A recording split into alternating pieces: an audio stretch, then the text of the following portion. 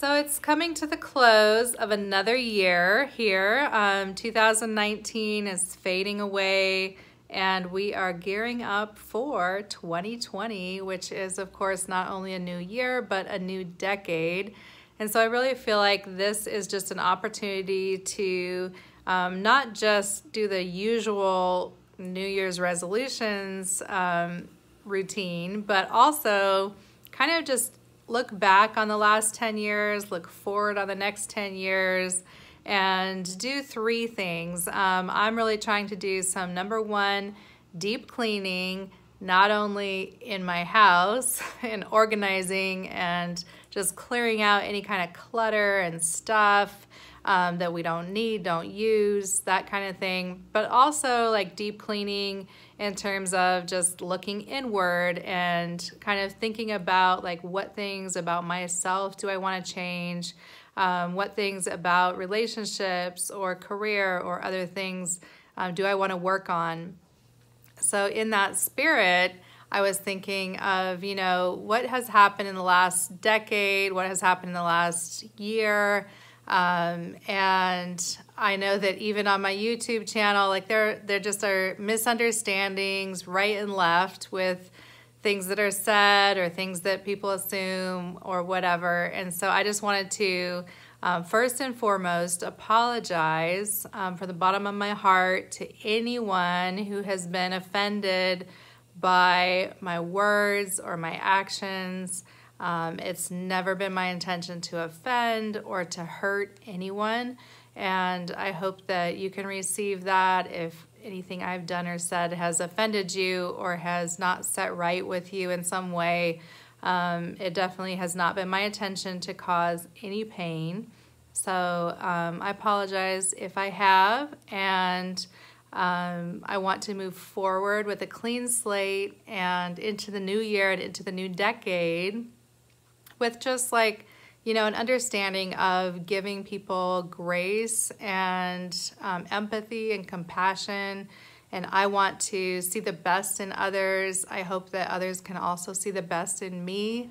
And that's part of kind of my deep clean right now is I'm deep cleaning my house. I am breaking down boxes. I mean, who else has like a huge stack of Amazon boxes and other things, other type of boxes, like all the deliveries, of course, accumulate that cardboard. So we want to recycle that, break it down, reuse it, repurpose, and most importantly, of course, get it out of your house so it's not just creating a cardboard wall somewhere that's a fire hazard. So then beside that, just reorganizing like clothing for me and my kids, shoes, like going through things and thinking like, did we use this in the last year? You know, has this served us any sort of purpose? Or is it just taking up space? So I really have kind of a sense of relief and freedom of thought more when I live in like a decluttered area. So I really like things to be clean and organized. So that's part of what kind of sets the tone for a new year for me, is to just go through everything and think like, is there anything I can get rid of, whether it's bad feelings of people toward me or of me toward them, or whether it's those cardboard boxes, or whether it's you know, clothes that Langston has outgrown or toys he's not going to use anymore. Just pass them along, you know, clear it out, start fresh in the new year. Second thing in preparation for the new year for me is to do like a pep talk, basically to just encourage myself to build on my talents, to live in my truth, to stand strong, to celebrate my accomplishments while moving forward and reaching new goals. So I think that one of the components of that for me is just kind of analyzing and looking back on like, what have I always wanted to do? Like, what calls me, what pulls my soul and my spirit? And that thing that's kind of like that yearning is always activism and advocacy work for me. And then also kind of like evaluating what areas have I had like moments of excellence in, things I have won awards doing. And I think for me, for that, it's been like teaching and art and leadership. And I've also had some glimpses of excellence, of course, with my kids. So I would say parenting. And then just kind of evaluating further into your talents, like what do you learn really quickly that takes other people longer to learn, maybe, so that like rapid learning. I was at a conference and there was a discussion about like how to like know what you're good at. And that was one of the components, like what do you learn really quickly? And for me, that's always been like art and writing, cooking, speaking, teaching, things like that. Gardening, and there are a lot of things that I feel like I pick up really quickly, but kind of trying to evaluate like, okay, what do you pick up quickly and what is kind of like slow and harder for you?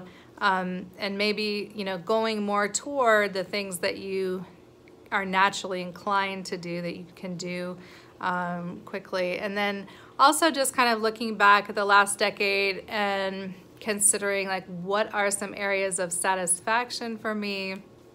I have been very satisfied with my children and their progress in life, and also in the last decade I have won a lot of awards for my leadership in the community, and that was very satisfying, teaching my students. So I think like children and students and community has been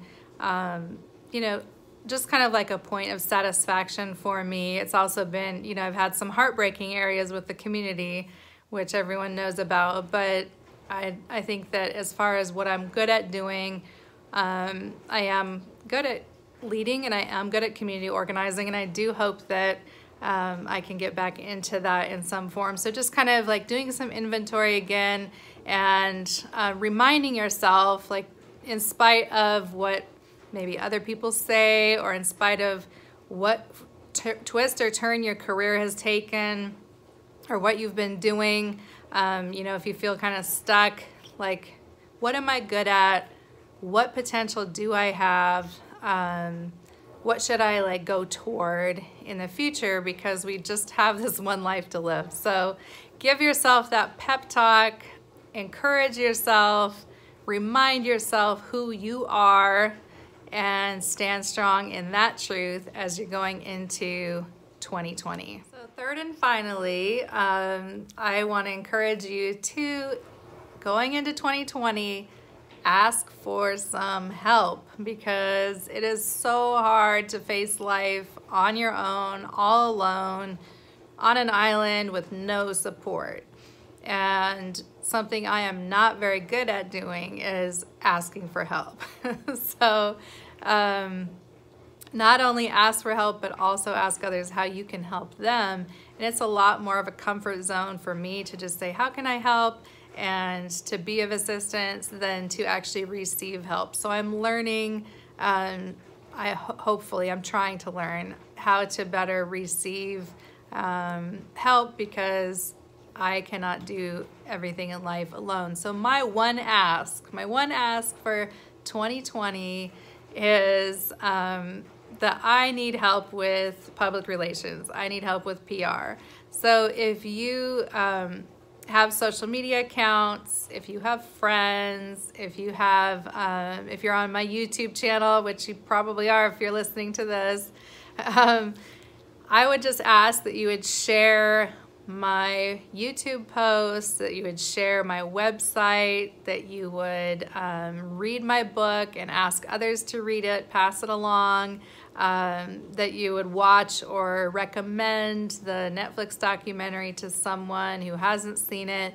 But again, my book, my website, my YouTube channel, those things are just really helpful, because there are still millions of people who have a skewed view of who I am.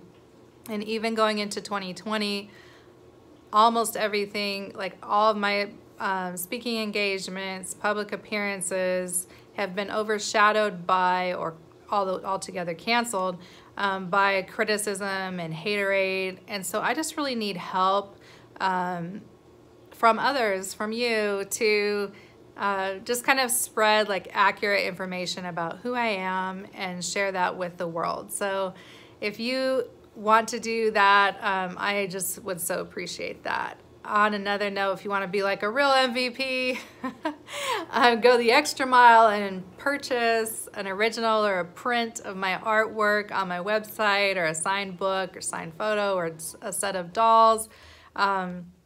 Any of those things, of course, really do help, because that is how I am currently paying the bills with me and my kids, and that just helps us get by one more month in life. So, but my one ask, really, it's totally free.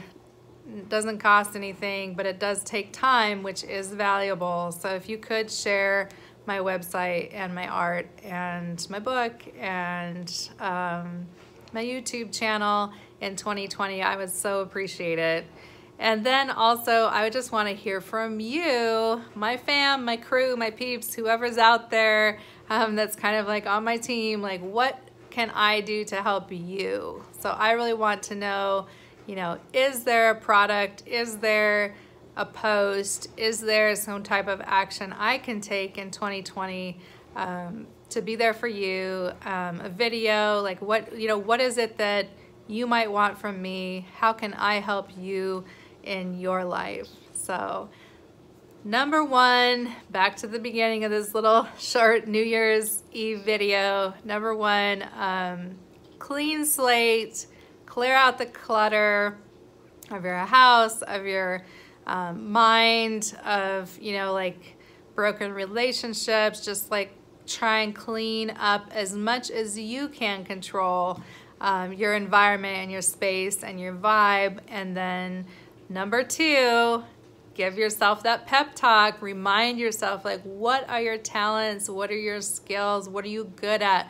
What is something that, like, you always, like, from youngest age to now, have always been drawn to? How can you incorporate that into your life in this new year, or underscore that, or like give that a boost, and therefore, give yourself a boost? So pep talk for you. And then number three is ask something of someone. Like, make an ask. Let people know, like, what you need, because it's hard for people to give specific things if they don't know what would even be helpful. So I think there are a lot of people that do get satisfaction out of giving. I'm one of them. So if somebody has a need and it's possible for you to meet that need, then also ask, how can I help you? So those are kind of my three thoughts as the new year approaches, as 2019 fades away and 2020 and this whole new decade is upon us. So I'm looking forward to the new year, and I wanted to thank everyone on YouTube who's been here with me since March, when I really started posting videos on my channel and built this small little network here of 3,000 plus people subscribed to my channel now. So thank you for being there for me, and let me know how I can be there for you.